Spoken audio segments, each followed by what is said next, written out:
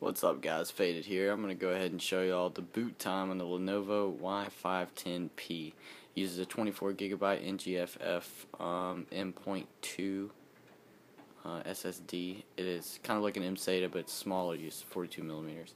I also have a Samsung 840 Pro installed on there. That is where the Windows OS is installed.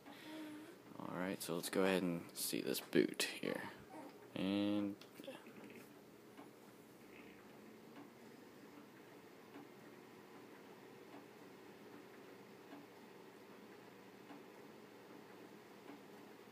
done.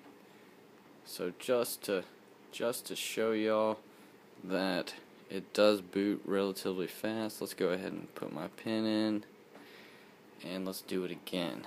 Okay,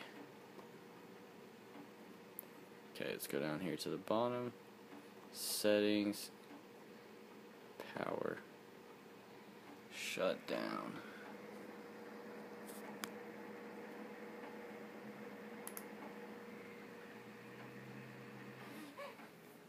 Alright, so that's shut down all the way down. Alright, and power back on.